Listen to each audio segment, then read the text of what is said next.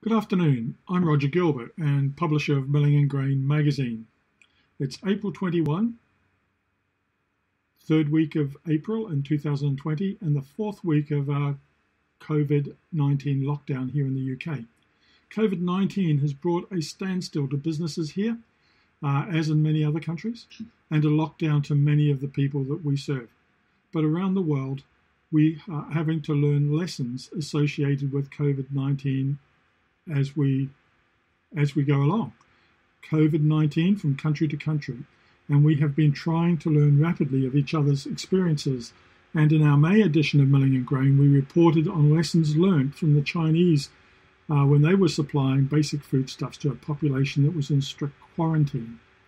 That centered mainly around feed, animal production, and meeting the food needs of consumers restricted from leaving their homes. While those restrictions are not as severe in many countries now going through the pandemic, producing food to meet consumer demand throws up similar challenges and that were experienced in China. Our industry, which produces flour, is an essential foodstuff provider, providing consumers with a wide variety of nutrients, including energy and protein in their daily diet. Flour is a basic foodstuff for our survival. But how are millers coping with the changing COVID-19 situation? And what lessons can we take from those at the sharp end when it comes to maintaining our food supplies? Flour millers, like others, should be considered essential workers in a pandemic of this nature. If that is so, we need to understand why. Today, I'm pleased to welcome to the Rongo Rongo video studio the head of the UK's milling industry, Director General Alex Waugh of Nabim. Nabim is the National Association of British and Irish Millers. Welcome, Alex. Thank you for joining us. Hi, Roger. It's great to be here. Yes. And thanks for the intro and the background. And first of all, yes, here in the UK, and I think in most other countries, food workers, in particular flour millers, are regarded as key workers. And in the UK, as a result, they have access to childcare facilities and so on to help them continue to work properly. Although, by and large, millers are a self-sufficient bunch, and so we've managed, I think, to look after ourselves and not take advantage of some of these schemes and leave them for the people who really, really need them, and that's in our healthcare sector, and that's important. Well, what I was going to ask is that a lot of people are enjoying the sunshine. We have fantastic weather out there at the moment, and people are furloughed from businesses or working from home, and possibly enjoying their family life a little bit more than usual, taking exercise, etc. But that's not the case with millers. Millers, I would understand, are hard at work. And can you bring us up to date with some of the situation? For example, how much flour is being produced now? How much is normally produced? Is there a change in that? Some of the background to the flour milling industry. Okay, so here in the UK, millers on average are producing about 80,000 tonnes of flour a week, and that the level of demand is probably actually slightly down at the moment, and that's a bit of a mixed picture. And here's a reason why. Our our bakers of sliced and wrapped bread, which is a standard product here in the UK, are doing very well. Sales through multiple retailers and convenience stores especially are holding up well as people buy wrap goods which they feel more confident about and take them home and eat them at home. By contrast, of course, the out-of-home sector, so the purchase of sandwiches in corner shops and the high street bakers where you get passing trade, people out for lunch, coffee shops are pretty much closed, and so we've seen a big decline in demand from those sorts of business. And then the third area where there's been really, really strong demand has been for flour to use at home. So the retail flour, and the mills who are packing that kind of flour are going flat out. So they're running their packing lines, and the packing line is the limiting factor for them, and it's not milling. They're running those 24 hours a day, 7 days a week, and they're packing twice as much flour now as they would normally do. And interestingly, that has happened here in the UK, but Roger, it's happened everywhere. So we're seeing the same sort of picture in broad terms in the UK, as we see in France or in Germany or in Italy or in the United States. Yes, well, Alex, that's an interesting point, and it just raises in my mind, what about packaging itself? I mean, when you double the amount of small packs that you need, is that side of the industry able to keep up? Yeah, well, that's one of the challenges. You have to bring orders forward, I would say it's more hand to mouth than would normally be the case. But new packaging supplies are coming through, so we are meeting the demand. One of the things that we've done in Britain, and I guess may have been in other countries too, is put up a map of where consumers can buy flour in big bags, so the kind of bags we normally supply to the bakery sector. And we've now got, I think, 60 or 70 different outlets where the public can go and buy a big bag of flour and either take it home and bake, using it all themselves, or share it with their friends and neighbours. It's another way of trying to make sure that people can get what they want. And one of the fascinating things about how this is played out is that I would say, by and large, the flour milling sector was largely invisible to the consumer. They didn't really know about where flour came from or how it came to them.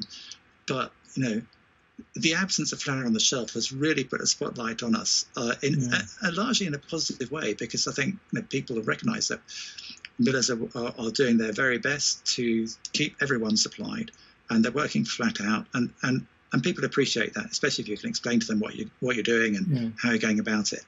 So maybe after this is faded a little bit, we'll be able to capitalise more on that positive spin, and get people more interested in flour milling as a business, as a place to work, and more interested in the products we make and our customers make. Yeah. Well, our colleague in New Zealand was saying that in his local supermarket, there's 20 kg bags of flour at the checkout. I mean, that's a huge amount of flour for anybody to be taking home, I would have thought. But, I think we should try and build that into an exercise program, so that people can use that as part of their weightlifting regime. Of course, they need to make sure they're bending over properly and lifting appropriately. Which all flour millers know how to do. So indirectly then, it's more the logistics that might be the challenge to address in a pandemic like this. What about transportation? I mean, we've heard a lot about stay at home, don't make any unnecessary journeys. What does it mean to your industry when you have to send truck drivers out there for deliveries from multiple flour mills to multiple supermarkets, etc.?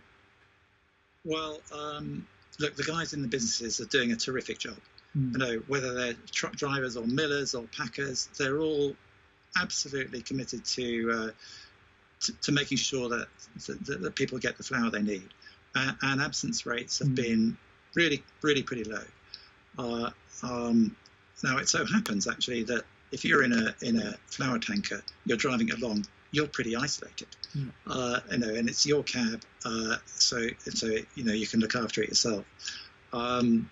But nevertheless, that level of commitment has been great, and we really owe everyone a debt of gratitude for their efforts and the pride they take in doing their work. One of the things that happened a couple of weeks ago is that in the UK, our Secretary of State, George Eustice, wrote a letter to all the food businesses congratulating them on the job they're doing and the role they play in keeping food on the shelves throughout the nation, and recognising the commitment of those workers. So, hats off to everyone. Great. The government has responded well then, in your view, to the milling industry's needs, etc. So as far as the milling industry is concerned, we haven't really put great demands on government. So there's no special provision for milling. So like others, we made representations and get the benefit from flexibility in drivers' hours, so that we can make sure that those more distant sites, customer sites, can be reached, and the drivers can get home again without having to stay away, which is obviously important.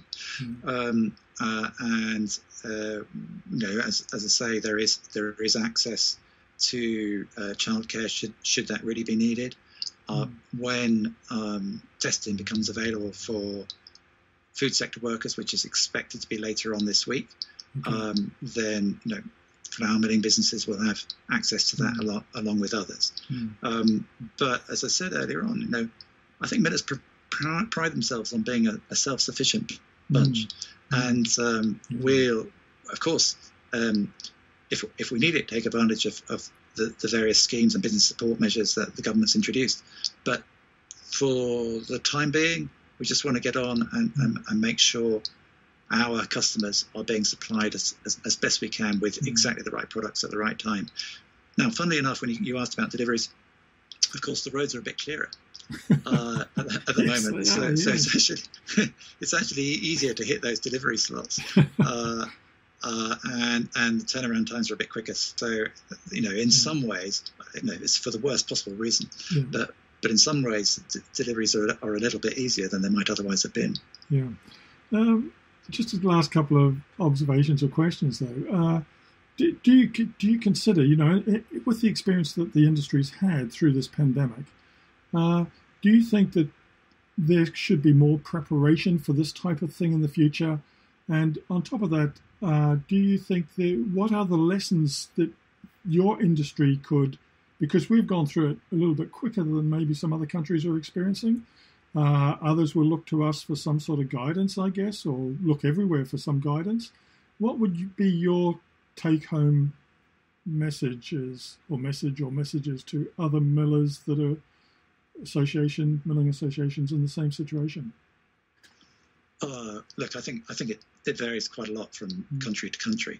So if you have a business which is very dependent on tourism or out of home eating, it's going to be very, very challenging. There's no getting away from that. People certainly aren't going out now, and we don't know what the future is going to hold. And it may be that demand from that sector doesn't come back as quickly as we'd like, and it may come back in a different form. We don't know how our customers are going to manage after this is over in those sectors. So at the moment, they benefit from business support and furlough schemes and so on, but that has to end.